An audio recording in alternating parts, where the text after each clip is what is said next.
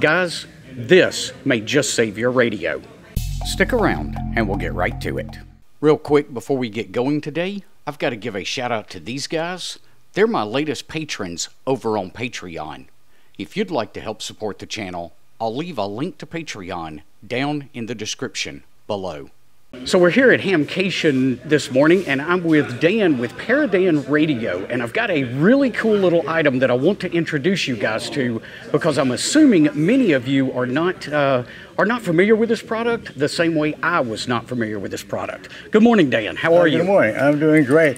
Super to be here. Glad to explain a few things. So what I'm really interested in, and what I knew very little about before I talked to you, is these antenna disconnectors. Yes. What in the world is an antenna disconnector, and why do I need one of them? Okay, well, everyone should have an antenna disconnector if you live in an area where there's lightning strikes and static, rain static, clouds coming overhead, discharging, and even snow static.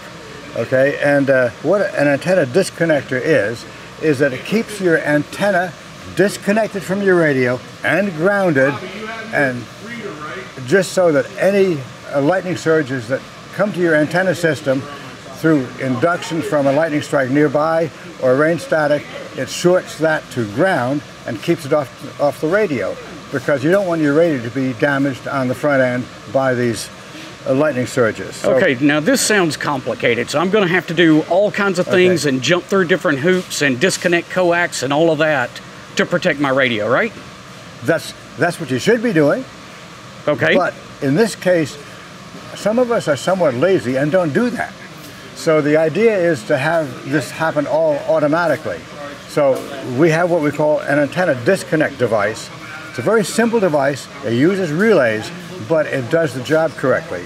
And so I'm going to pick one of them up. This is the antenna disconnect. It's a single device. I'll explain a lot about it, but first I'll show you how it works. Your coax from your antenna goes here. The coax here goes to your radio. You'll notice this coax is isolated, right, for a reason.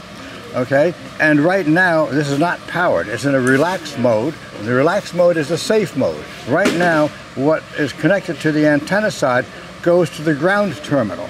Now this ground terminal should go to earth. It should not go to the back of your radio, right to earth. Okay. Okay, and it is not powered. This powers it. It turns the relays on. But quite simply, how do you do that? Well, you just connect this to the back of a modern radio's 12-volt jack. Most radios have that, okay? And you can connect it via this RCA connector, or cut the wires off here and put them on your power supply. And when you turn either one of those on, and I'm going to demonstrate that right now, this is going to my power supply. So I'm going to plug it in, and quite simply it turns the relays on and connects you up. So now I've got a path from the radio side out to the antenna. It's disconnected it from the ground. That's correct. Totally disconnected from the ground. No, not exactly. The ground is still on the shield. Right. So the shield is grounded, but the center conductor is now connected all the way through, and the ground over here is connected to the ground of the system. Okay. So now you are totally connected up, but a lot of things are going on here. Okay. Number one, there's a gas discharge tube in here, like a polyphaser type gas discharge tube. So when you're on the air, if there's a spark that happens because of a lightning surge, it will short that out. So you have that protection too. Okay. Okay. So that's what it does. A very simple device. Now that gas discharge tube, do I have to replace that if it's used to protect my device? Well, you should eventually, but don't forget the gas discharge tube here is never in the circuit until you're on. Okay. When it's in the off mode, when it's in the safe mode, the gas discharge tube is shorted out. So most likely that gas discharge tube hardly ever gets to be used. Only when there's a strike in the area. Okay. Now I'm curious. So I need one of these for every antenna that I've got connected. What if I've got two antennas? Say one UHF, one VHF, and then my HF antenna. Okay. Well, so I'm gonna have to buy two of these? No. First of all, this does not work on UHF and VHF. Okay. Because the spacing of the heavy-duty relays is incorrect for the proper SWR. So what you do if you have two antennas, well, there's many things that you can do, and I'll explain that in a minute. But what I've done when I've had this is I put my alpha delta switch that had four antennas on it on the antenna side, fed that to here, and then this went to my radio or my power amplifier or my tuner. So now you can just switch between antennas as you need. Antennas, and whatever antenna is on, or all the antennas through the alpha delta switch could eventually be shorted to ground through this in the safe mode. Outstanding. Okay, so that's how I do it. But we do have another one that has additional stuff on it. I'll explain that in a minute. Okay. So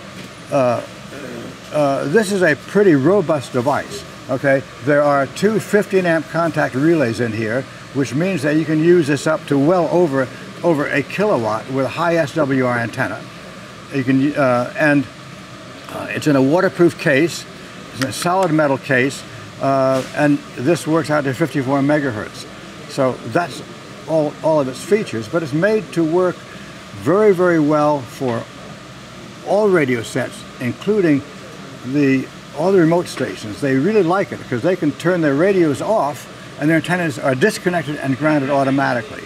So that's a great advantage. All right, now I'm assuming you outsource all of this production to China, right? No. No? No. It's made in my backyard. I've got a building behind my house, and I've got retired amateur radio operators from all the NASA guys back there helping me out. So completely made in your backyard with other hams. That's correct. Man, that is awesome. Everything's made by hand. No, my wife's not a ham, and she stuffs parts. Okay, so this was made, and I sold an awful lot of them, especially in Florida, because someone told me Florida has lightning strikes. Really? Right. I did not know that. Yeah, well, I learned it. That's interesting. That's correct. So then I have these guys that say, oh, but I've got a radio with two outputs, or I've got two radios that I want to connect up and stuff.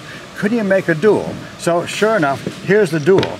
It does exactly what this thing does, but two independent circuits in here.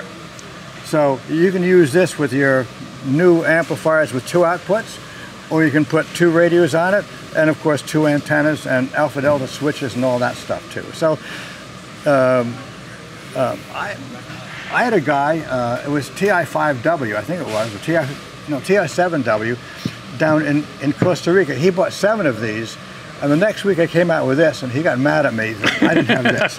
Okay, so anyway, so this is the toy, and it works great, and we sell a lot of them, and we have dealers, HRO, DX Engineering, and in Europe we have dealers too.